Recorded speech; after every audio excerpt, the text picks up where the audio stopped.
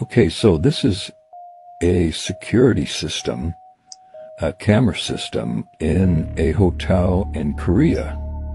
And there's 4 of them. Now there's 2 gentlemen talking in an elevator. Now watch what's going to happen here as they walk out of the... look at that. Wow, what is that?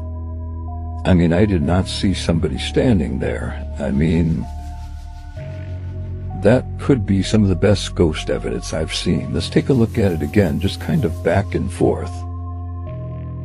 Okay, he starts walking out. Now, you could see there's nobody back there. I mean, she just kind of appears, like she's almost standing inside of him.